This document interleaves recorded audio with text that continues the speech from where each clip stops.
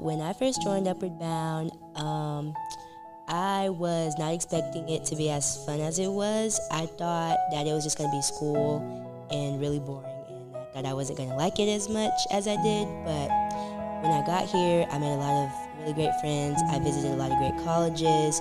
I got to experience things I never thought I would get to see, and I'm just very grateful. I would recommend Upward Bound to people at my school because you get to take college tours, and I feel like those are just really great opportunities to see what you're interested in, and we tour like different things for like different majors, so different schools. For like medical and people who are into art, we take different trips for different things.